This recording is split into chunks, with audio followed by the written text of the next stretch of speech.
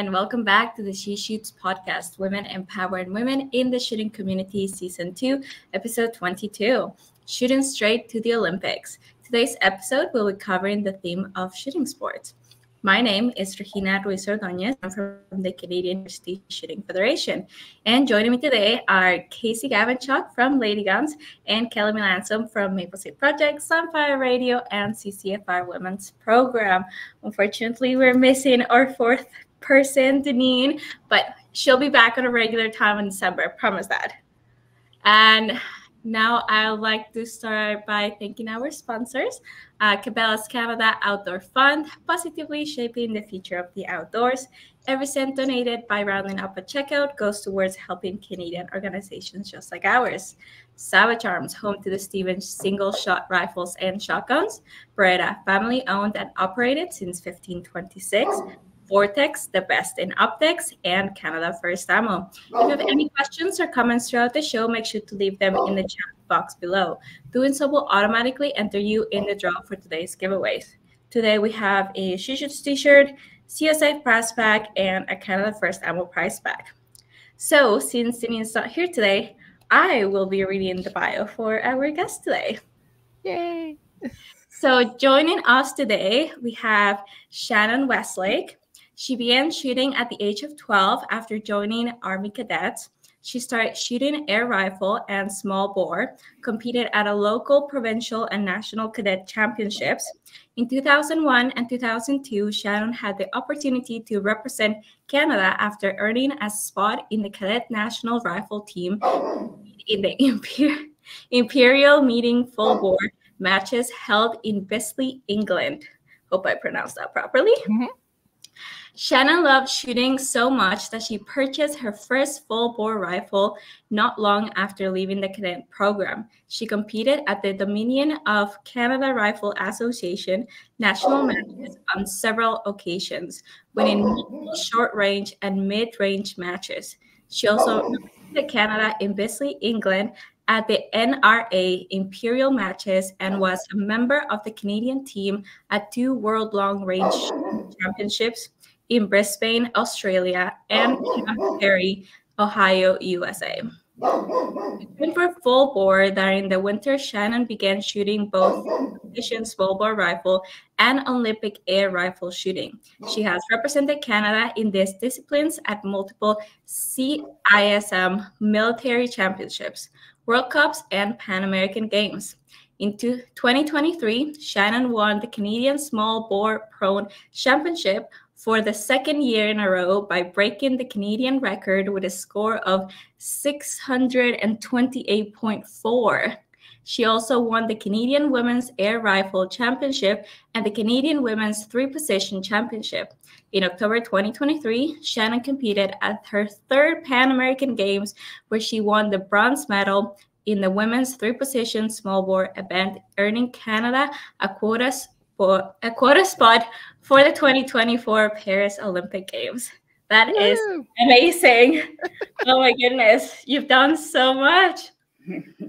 That's quite the resume, and we're so excited to have you on, Shannon.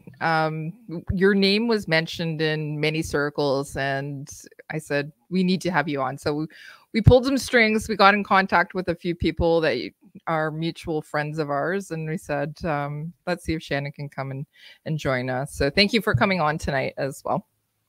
Oh, no problem. I really am excited to be here, even though this is definitely more nerve-wracking than competing at an international event for me. So thanks. It'll be fun. I think you'll be great. Yeah, you've had some exciting times recently, and you made time for us tonight too. So thank you so much for doing that. I know that you're trying to balance your competition.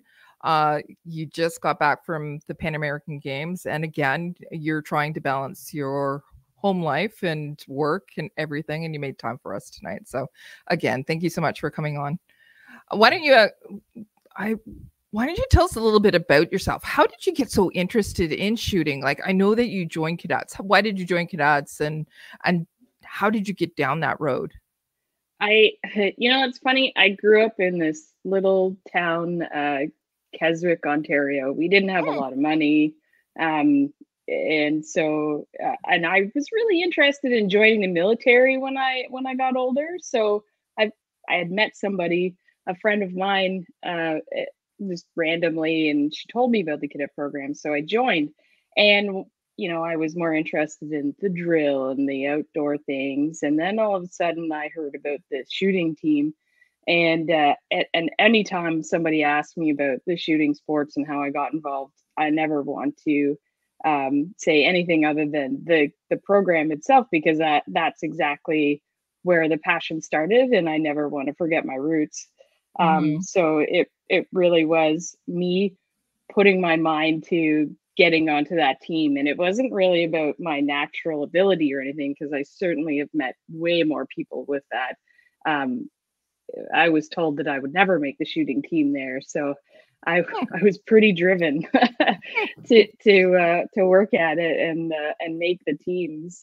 So I was that's where I really started to like it, but then was around people that really wanted to do well. So that's where I kind of engaged in learning about the skills and the technique and striving to be better, both like technically and mentally as well. But it was after leaving the cadet program that I realized I really wanted to continue shooting. So I mentioned this before, but I did use money that I had saved for university to buy my first gun. So I did continue to go to university. I have my degrees. I did finish, and I worked really hard, several jobs while I was in university so I could keep, but I really wanted to keep shooting, and full bore was really where my heart was at the time. So that's where I wanted to keep training for full bore during the winter months. And so I was in the military. I am in the military, and I was taking a course with somebody who told me about the SISM team. So that was part of the military shooting team. And I thought, well, if I can keep shooting during the winter, for SISM, then that's a great way to train for full bore. But you have to shoot 3 position in order to keep that up. So I was like, all right, I'll shoot kneeling and standing if it means that I can keep shooting during the winter. And then it kind of took over to the point where I have stopped shooting full bore and said I will get back to that in the future, because I really want to dedicate time to this Olympic style shooting stuff. So that's essentially where I'm at now. That's really exciting to see the progression that you've made and the decision. I think from my perspective as a female, anytime that anybody tells me, well, you won't make the team, or you will not, you're not good enough, or it's a motivating factor. For me anyways, was that something that was a motivating factor for you? Oh, absolutely. I've had that multiple times. I recall somebody coming up to me during one of the national matches and saying, "Oh, I don't see your name on the leaderboard. Why haven't you won anything?" And that just like lit a fire under me. And I won multiple matches right after that. I'll show you. Yeah, that's exactly it. So have you continuously shot since you were 12? Yeah, pretty much. I mean, other than, taking some time off after I left the cadet program to buy my own rifle, and then learn about, the costs associated with some of making your own ammo or buying it or whatever.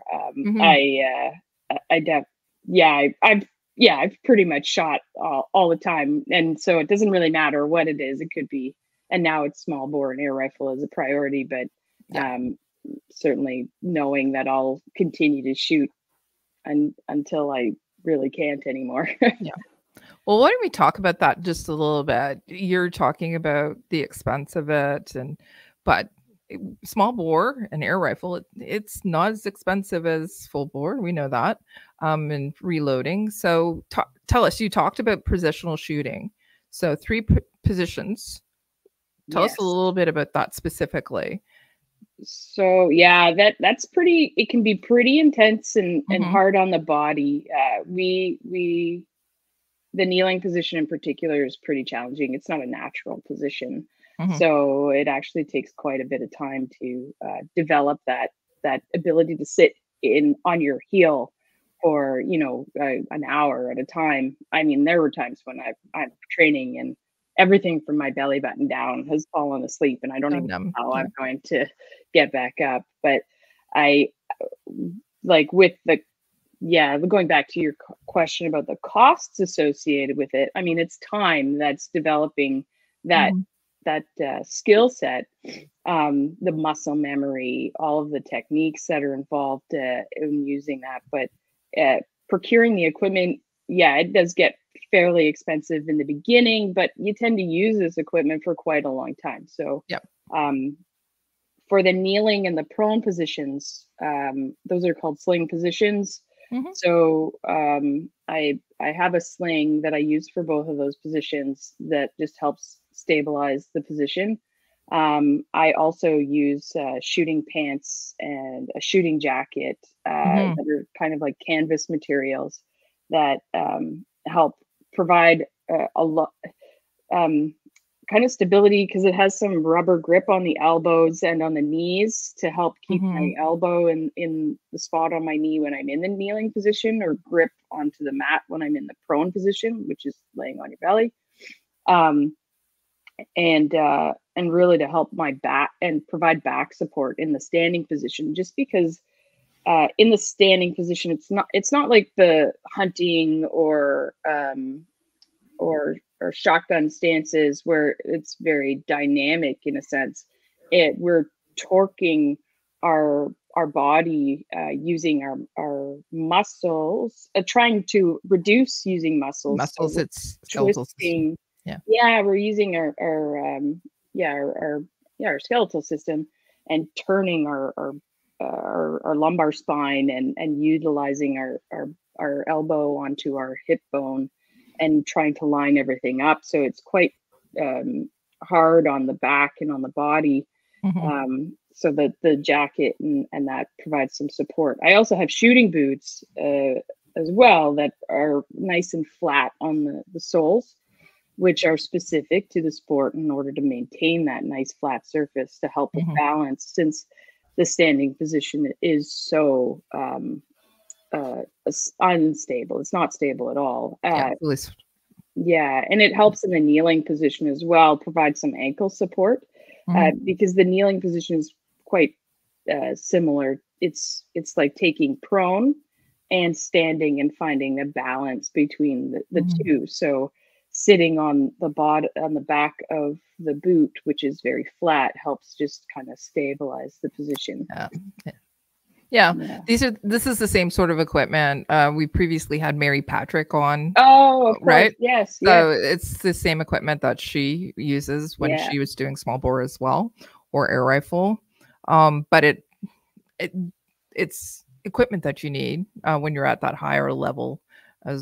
So with 3-gun, when you went to the Pan American Games, which just took place, what disciplines were you shooting? Were you shooting the 3-position?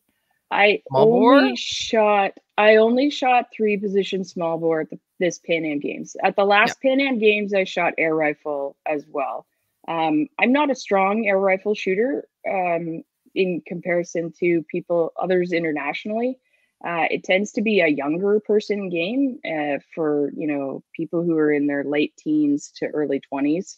And I'm no longer in my early 20s. So, and with the limited time that we have as Canadian shooters to put towards our event, it's much more, it would be taking away from my ability to train in 3-position, which is my stronger event anyways. So it was an active decision on my part not to spend more time in air rifle. because I wanted to really make a run for, at doing well at the Pan Am Games instead of being mediocre, really. Okay. In Well, so when we're talking, let's go back just a little bit because I do want to follow up with the air rifle stuff. You were talking about the equipment that you use for the 3 position. So the jacket that you have, the pants, the boots, etc. What type of rifle do you have specific for the 3 position small bore? And then we'll get love it. Yeah, I know. We love talking about guns. Yeah, sorry about all the other equipment stuff. This one here, I have a Walther KK 500 as my 22, and it's an amazing rifle. Like, and it loves to shoot. It shoots pretty much every single lot of ammunition that I've thrown at it. Well, when we're testing ammunition with teammates and with other guns side by side, mine will take pretty much everything and shoot it all well, while other people have, the rifles are finicky. That they'll shoot well. So you know what, that gun, pretty much out of the case, it comes with everything. So as far as a high performance gun, that actually came with the front sight, rear sight, a butt plate, a riser block for standing, a hand stop for kneeling and prone. Okay. So the only thing that I've really done to it above and beyond is I have 2 more butt plates. So I have 1 butt plate for each position, which makes changeovers a lot faster, especially considering that the finals, there's such a short period of time between each position. And I also changed the rear iris on there to have some color filters, and I also have like a colored ring on the back. So it's like a red ring on the back. So when I put my head on the cheek piece, it's easier to tell if I'm looking through the doing the alignment. Yeah. So the rifle itself is fitted for you. So those butt plates specific to those positions, so that you can have the proper eye relief, length of pull, etc. And it's easy to switch out. You were talking about the ammo. What works? What do you shoot competitively? What type of ammo? In the past, I've shot Ely, but right now I'm shooting Center X, actually Lapua Center X. It seems to shoot better than Exact or even Midas Plus, which my pocketbook really appreciates. So yes, yeah. So are you buying the ammo? You're not being... Oh, absolutely. Yeah. Wow. I mean, this is part of the Canadian shooter's life. When you love something, you're gonna take the time and invest the money into it. So yeah, no, pretty much everything comes out of pocket. The ammo, the gun, the other equipment. Yeah. There is sponsorship. I know we can talk about that a little bit later, but what about the sling? What do you use for a sling setup? That's a cartoon sling that I use. And it's just a basic, simple sling. Like, it doesn't have any fancy, like, little minor tweaks on it. It's as basic as it comes. I throw the sling swivel on and tighten the array or loosen it, whatever. And what distance are you shooting at? Is it 50 meters? Yeah, it's 50 meters for 3 positions. So each 0.1 of a point is like a millimeter. So like from 10.0 to 10.1 would be a millimeter on the target. Your groupings are pretty amazing. We should see if we can get some of your targets. Are you able to actually show us some of your targets? We can post them later. I'm wondering. Okay. I don't know. I don't usually. So actually, some of the questions that we get sometimes is the target obviously changes in between positions, right? Like they do in biathlon, because biathlon they have the pie plate for standing, which totally understandable. When I used to do biathlon, I did a little biathlon a little bit when I was a kid, and I like the big pie plate. Now, but for each position, the target is the same size. The 10 is the same size. in each position. So when you're looking at those international scores where somebody shot a 596 out of 600, they're talking the same size bowl, and hold. So my groups in kneeling are about the same as my groups in prone now. But that has come with a lot of time and effort and practice, because it does not come easy. Is it specifically, can you do another type of position, whether it's cross-legged or open leg position? Okay, so I don't shoot anything other than kneeling. Like, I do see people shooting kneeling without a kneeling roll, so they'll actually like twist their foot and sit on their foot. I don't know how they do it. Yeah. I mean, in 2018, I had an injury to my ankle. It was obviously you do not get injured shooting. You get injured doing something like doing another sport. So I tore 3 ligaments in my ankle playing volleyball. And I was told that I would never shoot kneeling again. Like, don't even bother trying. So I would never even attempt to shoot without a kneeling roll underneath my ankle for support. But there are people that literally just shoot on the side of their foot if they have the flexibility that way. Okay. Yeah, I've seen people. I when I get down into the kneeling position, I can do that, and it adds more support because you are sitting across the whole entire foot. You have a wider surface. Yeah. Okay. I thought I'd throw that in because the positions that we the positions that we teach in our clinics, we add a variance to it, whether it's a cross-legged position or. And we have the rules that are specific to, everything. Like the sling cannot even really, you can't be touching the rifle at all. So you do need to have like some kind of clearance. And same with the pistol grip was usually what women have the issues with. The pistol grip is not allowed to touch your jacket in any way. So when I get my guns, usually I have to sand down the grip substantially so it's not touching. I'm curious about that. Why do you think that it's specifically women? Is it because of our body jack? You said it. I was. I don't have that big of a problem compared to other people, but no, that's it. Really, it's our shelf. Yes, exactly. Biological. We're blessed with some stability. Okay. Well, let's talk about air rifle then. So you were actually competing in air rifle as well, and 10 meters, correct? Yes, 10 meters. Okay. Yeah, that 10 is like the size of a pin. Yeah. And that's only standing internationally, and you shoot 60 shots in a match. So that one, usually your foot starts to fall asleep before anything.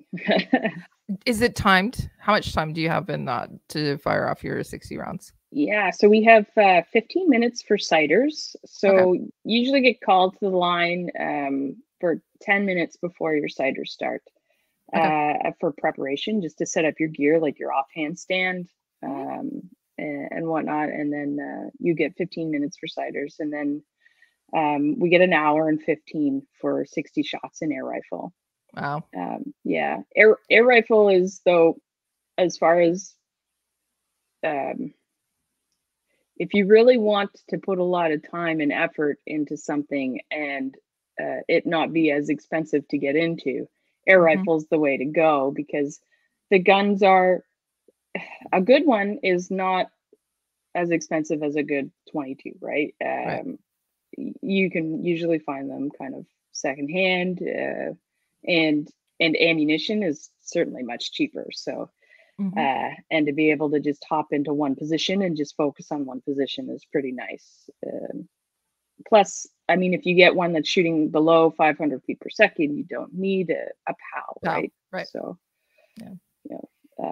So there's benefits that way. Right. And your equipment for your jacket, your pants, everything is the same as small bore, correct? Yes, exactly. So I don't have to go and buy duplicates of everything. I'll tell you though, I keep old suits to train in because they don't have as well after years of use. They're not as stable, so they don't have as much support in them. They like mine, I can do flips in it if I really wanted to. I'm not going to, but so I train in my old suits, so that way I'm really focusing on technique, and I have to work harder to shoot good shots. And I keep my my good suits for competition. For competition, it's a really good tip. Yeah, you're concentrating on technique when you're doing your practice, because practice makes perfect, but perfect practice makes perfect shooting. Exactly. Correct. Yeah. So, what is your setup for specifically for the air rifle? What do you have for equipment? So I do have an LG. It's a Walter again, an LG 400. I have so I'm built like a T-Rex. Like I have these short little arms, and I have a really long neck. So I often struggle in the standing position to reach the trigger because I also have like tiny stubby fingers, so I am never going to play the piano well. Like I've just come to terms with my lack of ability to do some certain things, right? So I have to like cut off some of the butt plates, like the rails, right, in there in order to get it as short as possible, so that way I can actually reach the trigger without using my giant muscles to get in there and cause tension. So to try and get it as short as possible is what I had to do in both with my 22 and my air rifle. Right. Right now I'm using an on-shoots. I'm borrowing an on-shoots from my teammate Sharon Bowes. She's a former Olympian, multiple Olympian. She's lent me her on-shoots so that I can train with it, just because I can reach the trigger a little bit easier on her air rifle than I can on mine. So, but it's just little things that help. Again, the air rifles you try to fit them specifically to you and the positions that you're going to be shooting in. That's why you said the butt plate has to be changed out. Absolutely, yeah. So I use and those butt plates, we can't use a hook in air rifle, so those do look different. And the weight distribution on the rifle needs to be set up specifically for the individual, like the body type, everything. So Mary Patrick used the rifle that I'm using right now before me, and just the way that it was set up, I noticed on the weekend that it was way too front heavy for me. So I had to adjust some of the weights that way. The big difference between 22 and the air rifle is that the air rifle is a lot lighter. But once you get the weight distribution set up for you, it's really nice to shoot. Like it can be a very nice approach to the target and a great hold. But if without that balance point being right, it's not. It doesn't go as smoothly. No. So. The rifles have to be configured for the individual shooter. So for you, it's going to be different than, as you said, Mary Patrick. The configuration specifically, but also the balance too. Absolutely. It's the same thing with your small bore. Yeah. Okay. Can I ask you where you are practicing? Are you? Holy cow! I'm all over the place. So I, during the summer months, so I have a workshop. And most of the time I spend on my SCAT or dry firing. So the SCAT shooting training system, I hook it up, and I've got 5 meters that I do this probably an hour, at least an hour a day. So And so my days actually are pretty crazy. Yeah. I wake up at 5 o'clock in the morning. I do my workout. I do my meditation, which is about 10 minutes.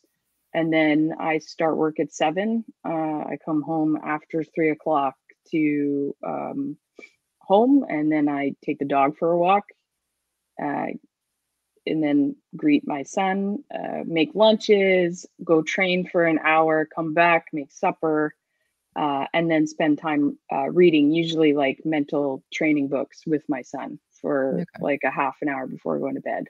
Redo that whole routine the next day. For live firing, I try to get out a couple times a week. So during the summer, I'll get out as many times as possible because I go to the Pan Am range in Cookstown, which is about 20 minutes from my place. Okay, that's close. Yeah, and then during the winter, and then during the summer months too, I like to go and train with other people that do my sport, because it's really nice to be able to train with like-minded people and people that have the same goals as you. So I'll drive to Kitchener. I shoot at Twin City. They're fantastic, supportive of us. So we that's about 2 hours from me.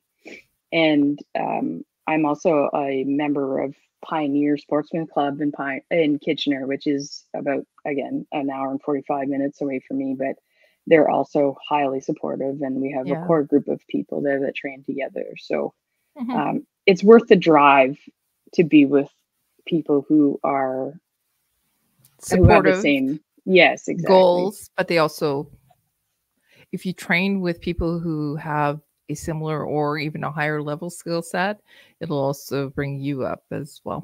That's what I found anyway. Yes, for sure. Absolutely. And it's so nice to be able to like bounce ideas off of one another. Greg Sitch and I are teammates, and we I was struggling last year with some motivation issues. So it was his idea that we meet on Wednesday nights and we do a virtual session. So we have our coach come in on video with us, and we have our cameras pointed to our screen, and we're sharing our scat traces with him, and we're able to work on things together and do things that we wouldn't do on our own. And I found that that's made a huge difference for us, and for me in particular. Yeah, we've had some people on the podcast that are part of the Shooting Federation, and we've talked about motivation and how we overcome barriers. And Chloe was one of them. Do you work with Chloe at all? Oh yes, I work with Chloe. Chloe is phenomenal at what she does. I'm so lucky to work with her. Yeah. So it's something we all face, is that motivation. Sometimes we just lose it, especially if we've been training hard and then all of a sudden maybe we've had a setback, or maybe life gets in the way. I think it's how do I say this, where it's good to hear that even our elite athletes, those that are going to be going to the Olympics, also face that too, but there's ways around it. Absolutely. And my coach and I just had this talk the other day about taking breaks, because I sent him my training plan for next year. I only took a week and a half off after the Pan Am Games because I was itching to get back into it, and I know that I have to work hard for next year. And I had a feeling that he would notice what I did in my training plan, and I did not put a lot of breaks in there. It was and we've talked, like, I'm going to forcefully take 3 weeks off during the Christmas holidays, just to recover essentially, and try and reduce the injury, or help with that motivation piece, because sometimes when you take that break, it's easier to come back. It is. So when I asked about where you're currently training, your training plan, your regiment, you've already talked about, how hectic your days are, because you're somebody who works, you're a mom as well, and then you have to get in your practice so that you can, like,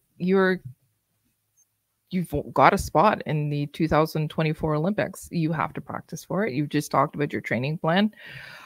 Holy crap. Yeah. You're so busy. How do you balance it? How are you balancing it? I don't know, sheer determination. Because it's about my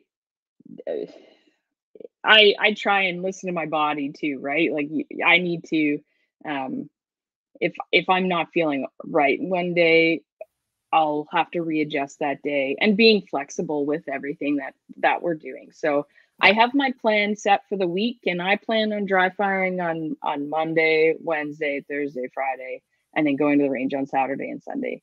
And maybe one of those days it's not going to work. So I can see that coming, and I'll readjust to try and get something in on Tuesday, let's say, and then take Friday off, so that way I can watch a movie with my family. Because as much as athletes are the people that sacrifice a lot, I think it's my family that sacrifices the most, because these are my goals, they're not theirs.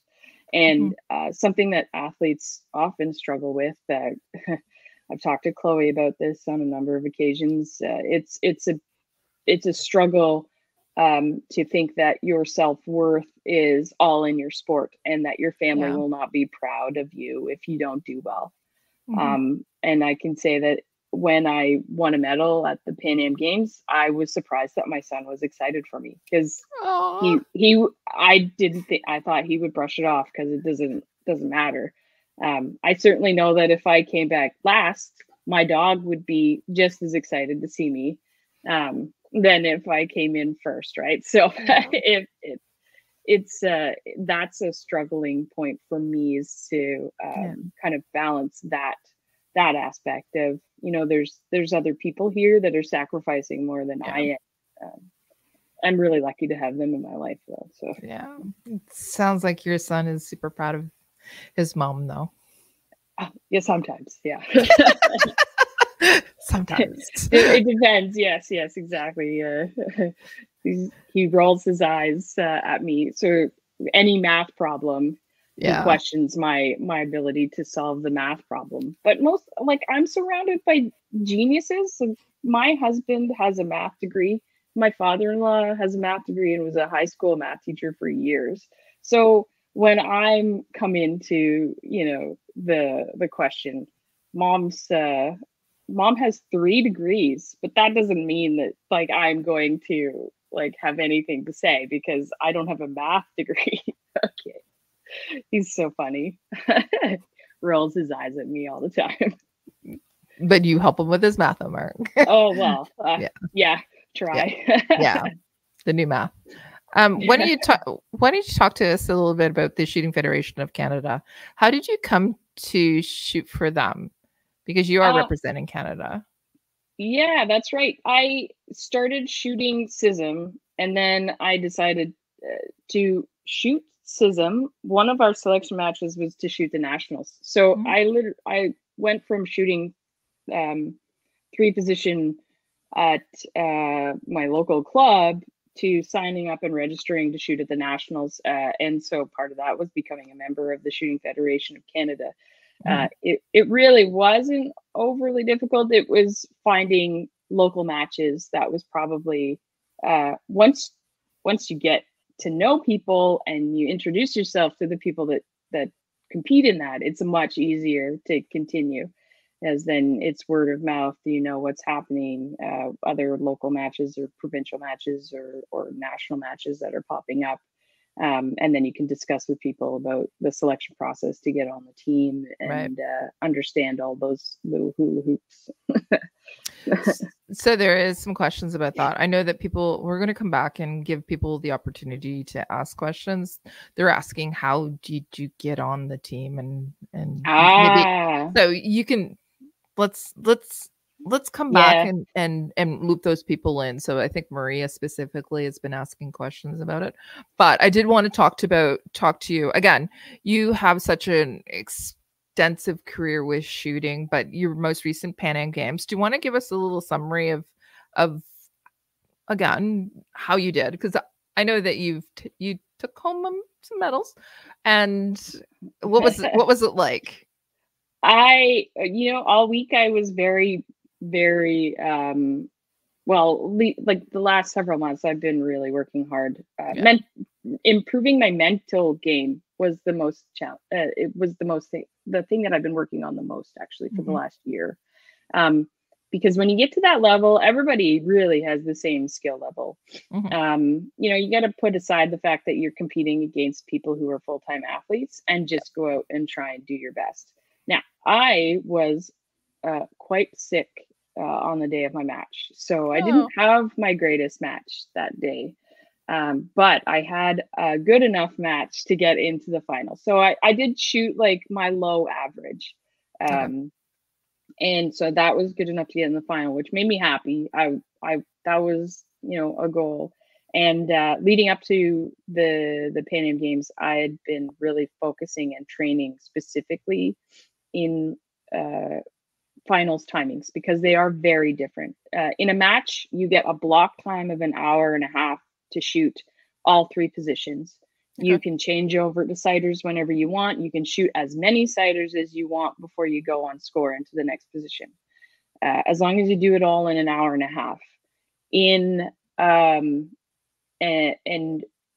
in the finals, you have very specific timings to get your shots off and to get good shots off. And while reading the wind, while reading the light conditions, and to know that this is usually later on in the day when the wind conditions are at the height of their max and everything else that's going on around you. They highly encourage cheering at these events as well now. Music's playing, and then of course you have the announcers who are telling you exactly what's going on. Plus they put screens immediately in front of you so you can see exactly where you are in your rankings. So they have computer screen, and exactly, if you're looking at it, you know exactly where you are. So you have 5 minutes to shoot sighters, like to preparation, to get into position and to get centered on the target. You have 5 minutes. And then for each 5-shot group in the kneeling position, there's 3. You have 3 minutes and 20 seconds to shoot 5 shots, which is a lot of time unless all things are not going well.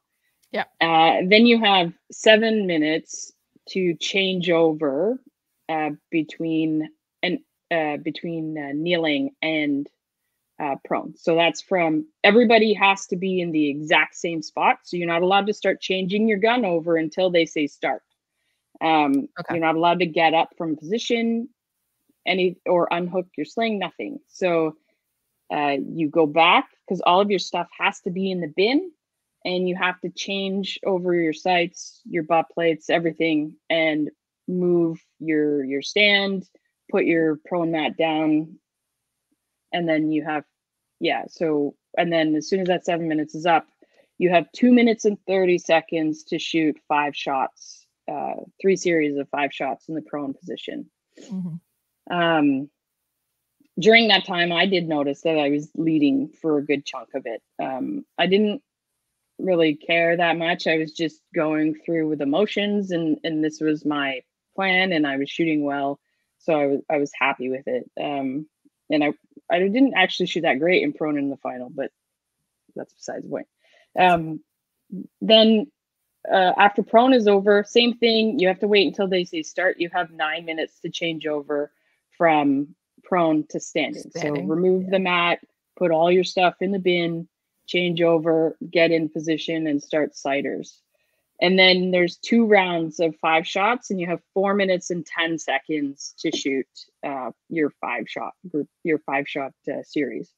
My balance was off that day, and I did not use my time effectively. In my first series, I still had like over 2 minutes left after I finished my 5 shots, but that's how it goes, and you learn from those things and you move on. So so I took that time to actually do some holding exercises. You're not allowed to dry fire in the finals, so all you can do is just do some holding exercises. And then after those 2 series are over, that's when they get rid of 7 and 8. and they start single shots. So after every single shot, then they get rid of somebody. When they got to us, my standing wasn't that great. So I didn't realize exactly where we were, but they said, this next shot will determine the Olympic quota spot. And currently Westlake is only leading the girl from Puerto Rico by 0.1 of a point. So that's a millimeter at 50 meters. And I was like, oh, this is interesting. So this is good.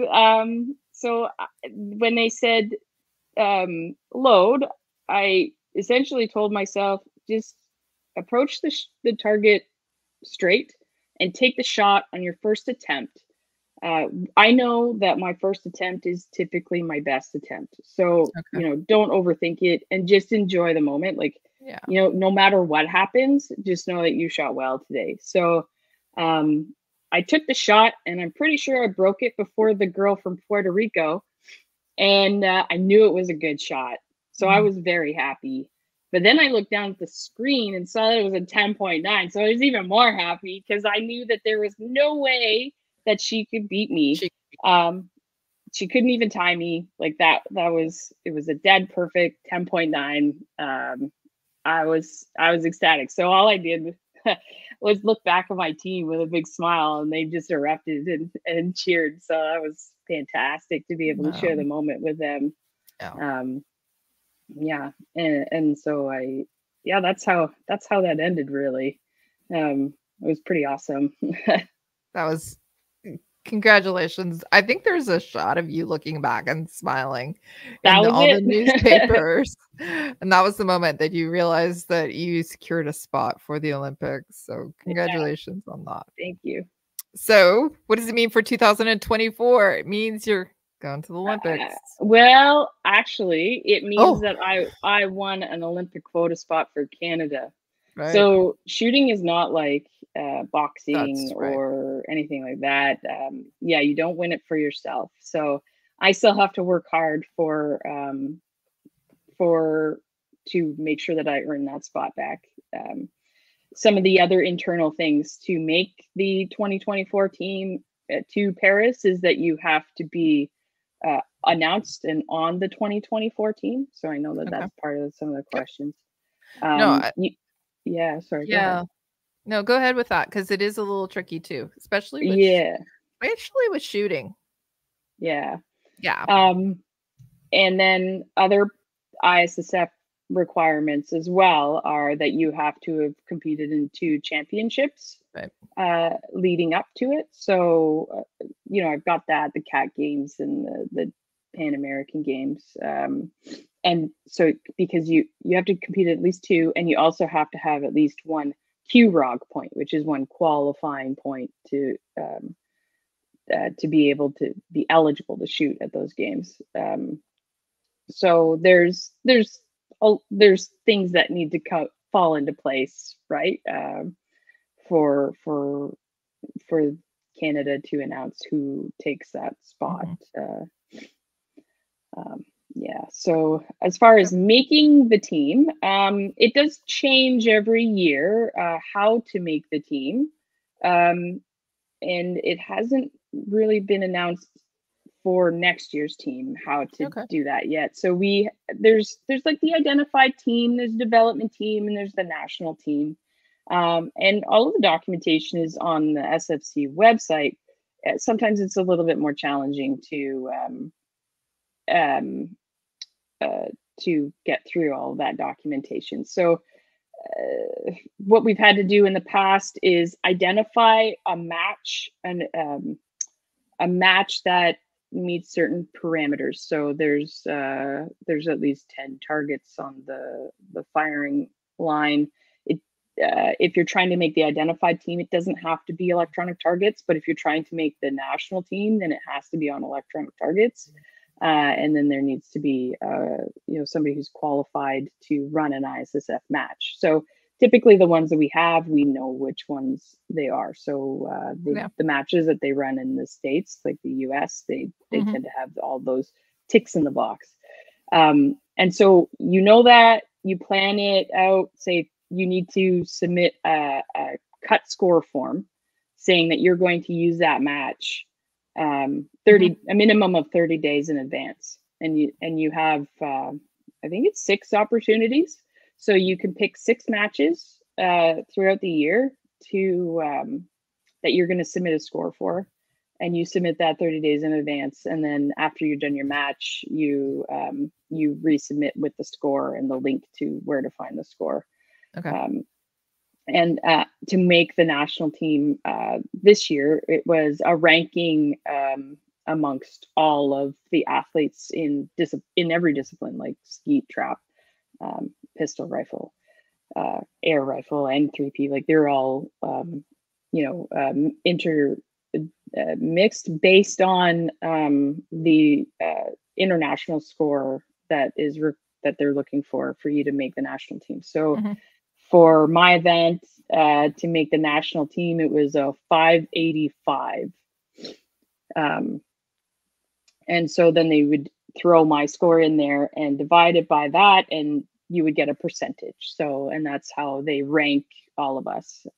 So there's a bunch of stuff in there. So if you didn't identify one of your best events in advance and you didn't get to use it, that's, that kind of sucks. It happened to me. It happened to me. No. So, it's okay.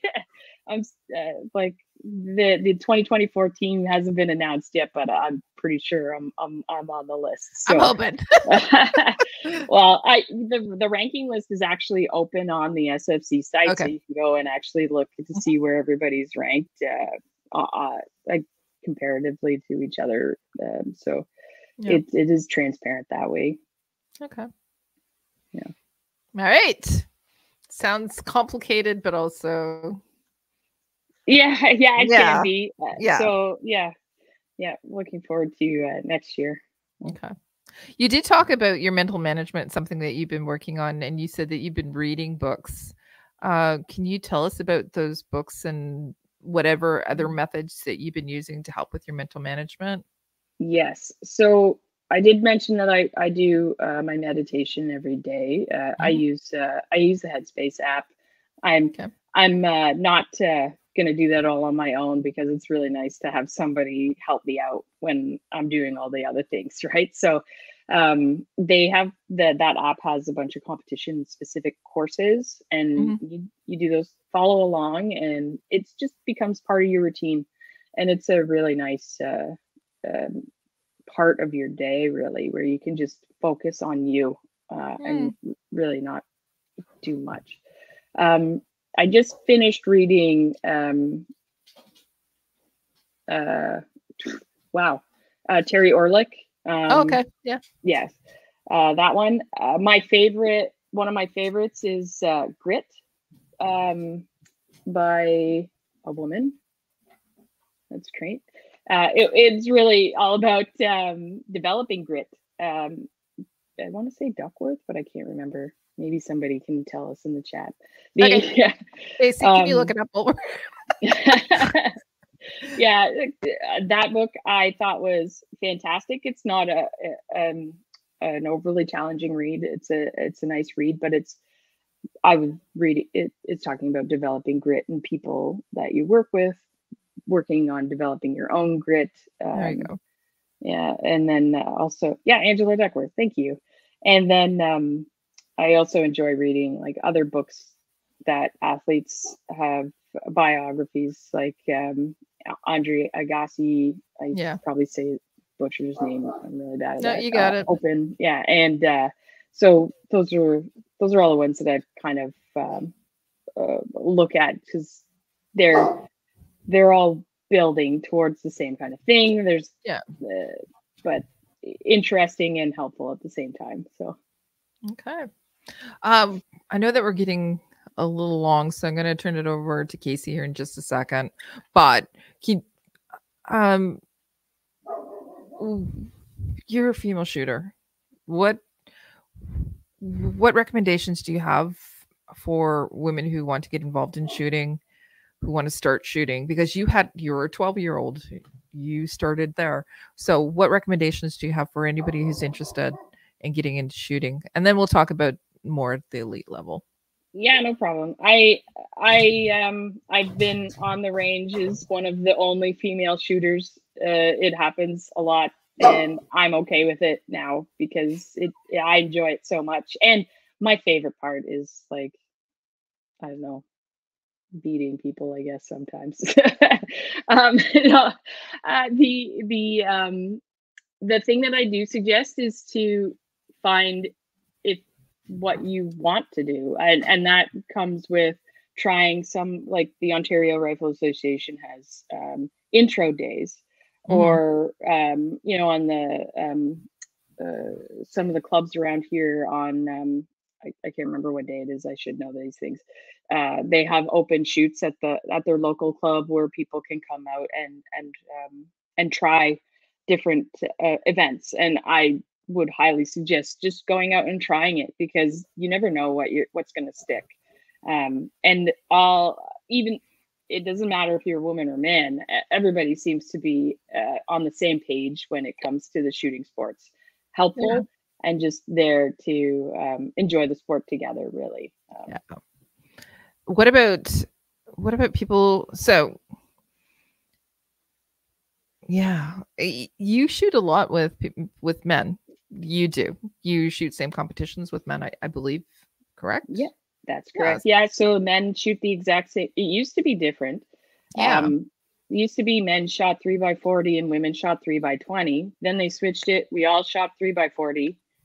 When they removed prone out of the Olympics, then it was just, we were all shot prone together. There was no men's and women's prone. It was open.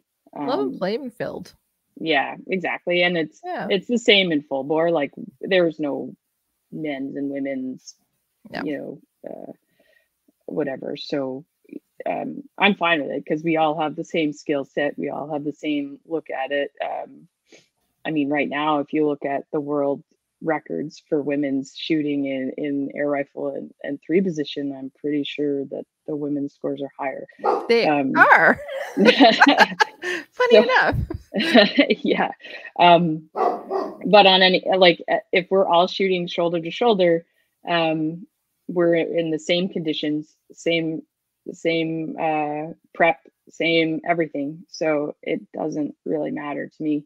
I think it's good competition. So okay. I do too. Yeah.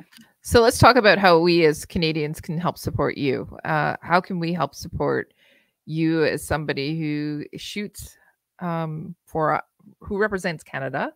You've talked about the fact that you buy your own ammo and you buy a lot of your equipment as well. So how can we support you? I want everybody to come out and start shooting my events with me. I really do. I do. I want more people shooting Olympic style events. I think it would be great for the sport, for shooting sports in general, for people to see what a fantastic and open sport it is. I mean, I've been shooting for a while, and anybody can do it. I mean, I have seen tons of people with oodles of talent come and go. But if you put the work into it, then anybody can be a good shooter. Yep. I've also seen, and it's the Paralympics as well. Like, the amount of work that they put into it, I'm so proud of our Paralympic shooters.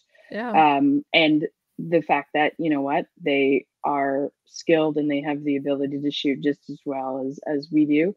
I've been on the range with a man who was a quadriplegic, had a rifle set up for him so that he could blow into it and shoot. And he had somebody load for him and change his sights. So he told them what to change his sights to. But it was inclusive. And you know, anybody can do it now, right? So unlike some other sports that are not as inclusive, I think it's exactly adaptive. Adaptive shooting is fantastic. So on that note, we currently have some athletes who are shooting out as part of the Pan Am Games. Starts on Friday. Yeah.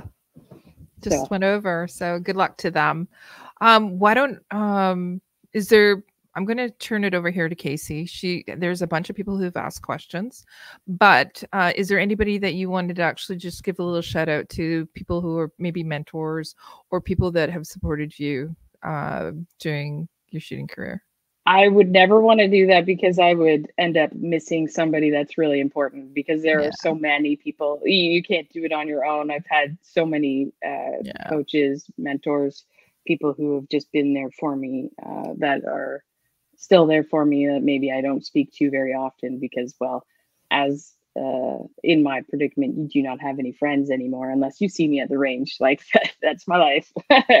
So anybody, even the people that I don't know who are my supporters, I'm happy to have them.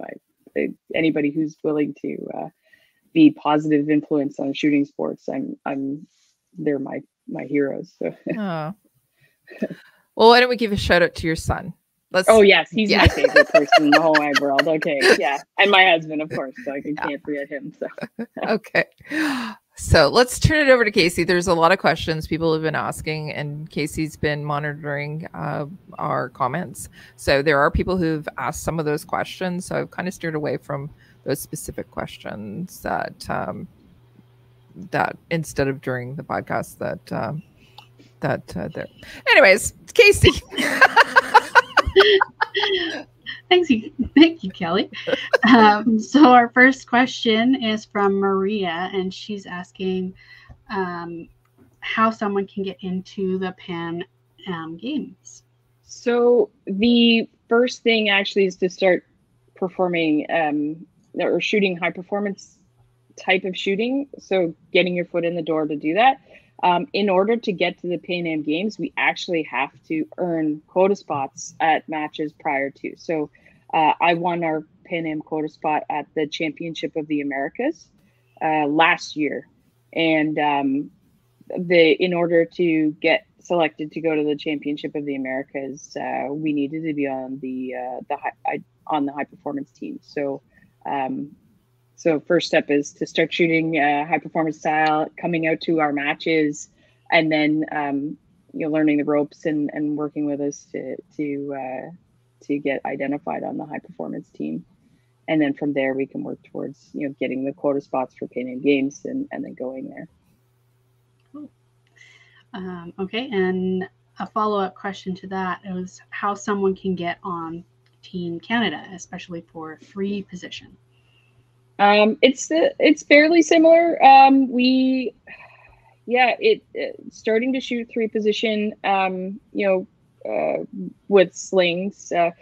One of the events is sporting rifle that has turned people over to 3 position shooting, which is essentially 3 position shooting without a sling. So not as high tech of a rifle. But the other one too, that we don't do much in Canada, but it seems to be somewhat popular in the US, is just 3 position shooting with an air rifle as well, to practice it and to see if it's something that you enjoy or something that you like before you invest in 22 and that range time. Yeah. If anybody's interested, Slamfire Radio, which is an excellent podcast, by the way, if you want to listen to some information about sporting rifles, we recently had Jay Bazell on to talk about sporting rifles and how to get into it and taking it to the next level so we can transition into what Shan's doing currently. So go and listen to that episode. I had to give myself give Slamfire a selfless plug. Yeah. Shameless plug right there. That's it. Shameless. Oh, well, no, I'm not shameless. So the next question is also from Maria, and it looks like, what other sports or workouts do you cross train with? So my workout regime is more like a 4 or 5 day split depending on it. So I'll do like an upper body and a lower body day is typically how that works, with like a active recovery. Sometimes that active recovery is listening to my body and telling it to sleep. But during the winter months, I do quite a bit of cross-country skiing. I got my son involved. I can't even say that he enjoyed it. It was because I forced him into it, really. So while he's doing his lesson, I go ski. So that's part of my my workout routine. Okay. All right. And the next one is from Doug, and he was a little late to the podcast, so he just wanted to know what you're shooting your 3-position competitions with. Oh, yes. I use a KK 500 22, so it's a single shot action, bolt action, and I love it. Yeah. I think we all say that. It's like, Yeah. I know. Yeah. And then I think the last question we have is from 1AB, and wanted to know, how much has it cost you out of pocket to reach the level you're at? And do you seek sponsors outside of the shooting industry? So the second part, no, I do not seek sponsorship. I have had Canada card in the past, which is supports a little bit, and I've had Quest for Gold funding a little bit over the years, so that has helped as much. Let me see. I don't like talking about the money part because at the end of the day, I'm still going to fork out the money because I enjoy it so much. It's my it's passion, right? I don't like to use that term loosely. So I have my gun, which $7,000 out of the box, but then you add all the additional pieces that I've added to it. I've changed out the mechanical trigger for an electronic trigger, added butt plates. So you're talking $10,000 for my rifle. That's just the 22. You're talking a couple of grand for my air rifle. You're talking $1,500 for a suit that you replace every few years. Almost like over $300 for a pair of boots. The prone mat that I use, you can get much cheaper versions. Okay, so like what I have, like $300 for an offhand stand. $300 for my prone mat because I really love my cartoon prone mat. It's very wonderful. And I have my own electronic target, a Megalink, because without it, I wouldn't train. I would not have improved as well. So, and I can use that for indoor 20 yards. I can use it for 10 meters, and I can use it for 50 meters. So that's, $3,000 there, over that probably. And I have the SCAT trainer, which is, a couple grand as well. So, but that has also been a really integral part of my training, because on the computer screen, I can see my approach, I can see my follow through, I can see my holds, and it's made a world of difference in that. And I didn't add that up. And you did indicate that it's ammo costs. Oh, right. I didn't even mention that. Ongoing investment right there. But the biggest investment is your time and energy. That's it. Right. Cool. Okay. So that's all for the questions. Well. Okay, so why don't we turn it over to Regina? Yay, so we're gonna get some prices now. We get Shannon's social medias? No, we didn't, but why don't we give away some prizes and then we'll catch up, and then we'll do that. Yeah, I'm gonna give Shannon a big thank you. So Casey, let's go ahead and do the t-shirt. Okay, I gotta count. Hold on a second. Talk amongst yourselves. Okay. While she's doing that, Shannon, if people have questions or if they want to get a hold of you, how can they get a hold of you? They get a hold of you through the Shooting Federation, send an email to you there, or do you have social media? That's a great question. I do have social media, but I don't.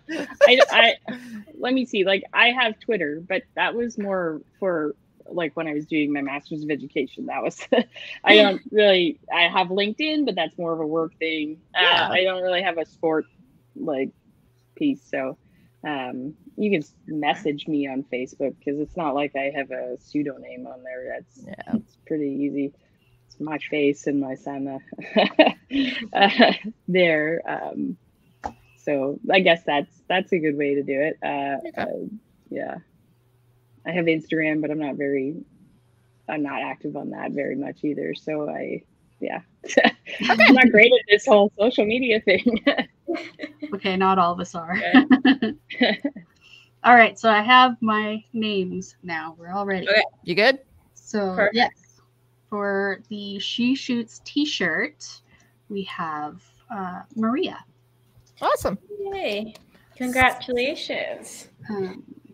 So, Okay, but Maria's been commenting. She's on YouTube. So yeah. Yes. And since you're on YouTube, I will have to get you to contact me at casey@ladyguns.ca because YouTube does not have the function that allows me to speak to you on YouTube. So, okay. So the next one is the CUSIF prize pack, and that is Kathy Wolf. woo. Hey, congratulations. Yeah.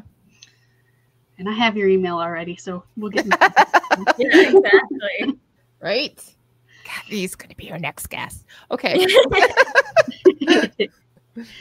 All right, and finally, we have the Canada First prize pack, and that goes to 1AB. Well, 1AB says, if you pick my name for a prize, can you please give it to Shannon's son? Oh, we can do that. Well, there you go. Which is pretty awesome. Perfect. That's a few more lines down. I didn't even see it. Yeah, I didn't even see it until you mentioned it, Kelly. Yeah. Okay. Awesome. All right. Well, congratulations to all our winners. And hopefully you all enjoy them. So with that, let's move on to our upcoming events. So December is the month of giving, and the CUSF is doing a Christmas giveaway. Rules are very simple. $1 donated means one entry. So the more you donate, the more entries you will have into the giveaway. Contest runs from November 13th, so start yesterday, and it runs all the way to December 15th, and the winner will be drawn on December 15th. Winner will get tons of cool prizes, including a surprise firearm. I don't even know what it is myself, and it's all courtesy to Stoker Canada. So thank you so much, Stoker, for your prizes for the giveaway. If you want to donate and participate in the Christmas giveaway, you can go to cusf.ca to donate. Or if you're on Instagram and you follow the Canadian University Shooting Federation Instagram page, the link will be on the bio as well. So best of luck, and thank you for anyone who donates. Also, we're always looking for volunteers at the CUSF. If you're interested in volunteering, send us an email at submissions@cusf.ca. And also, if you're a university student that would be interested in creating their own university club, sorry, there. Another one. Apparently, I can't talk today. Also, send us an email at submissions@cusf.ca, and we'll get a club set up at your university. So that's enough for me today, apparently. Kelly. So Project Maple Cedar events for 2023 are complete. So currently right now we are planning our 2024 season. If you do want to reach out to us, you can send us an email at info@maplecedarrifleman.com. If your club is interested in hosting an event, again, we're regionally run, so all across all across Ontario, all across the country, just reach out to us and we'll put you in contact with the coordinators in the various provinces. But Ontario, we're going to be having winter seeds coming up soon. So there's a couple of ranges. One that's out, I think one that Shannon mentioned just tonight in Hamilton, Kitchener, that's interested in shooting in January outside, 3 positional shooting, sitting on the ground. So we're going to be doing winter sades. We have special patches for that as well. So only a few people have gotten them so far. Frosty fingers. Put us in contact or get in contact with us and we'll let you know what's going to be happening. Go to mapleseedrifleman.com. You can look at the website for any upcoming events. 2024, obviously, we're going to have CUSIF events in the various regions too. So if you are a CUSIF member, please watch out for those. Okay. And yeah, that's it. What about Lady Guns? Casey, do you want to let us in on what's happening with that? We don't have anything going on right now, but Deneen has finally gotten clearance from the doctor. She's allowed to shoot again. Woohoo! That's awesome. So as she works her way back up, she'll probably be accepting or doing a little bit more in the shooting community now that she's actually allowed to shoot again. Okay. Excellent. Yeah, that's awesome. Okay, well, thank you so much again, Shannon, for joining us today. Best of luck. Definitely would love to see you shoot in the Olympics. So with that, I'd like to thank again Cabela's Canada Outdoor Fund, Savage Arms, Breda, Vortex, and Canada First Ammo. If you like today's episode, please leave us a like and follow so you don't miss out on any of our episodes. You can watch us on YouTube and Facebook, or you can listen to us on Spotify, Apple Podcasts, Google Podcasts, and iHeartRadio. If you liked our message and would like to learn more about our programs, check out our websites at cusf.ca, ladyguns.ca, and mapleseedrifleman.com. To support us and get some additional perks, check out our membership programs. Thank you all for tuning into the She Shoot Podcast, episode 22, Shooting Straight to the Olympics. Make sure to join us on December 12th for episode 23 at our regular time, where we will be talking to Kathy Wolf, as Kelly mentioned previously. So make sure to keep an eye on our social media so you can see the official announcement for the next episode. So thank you all and have a good night. Good night, everyone.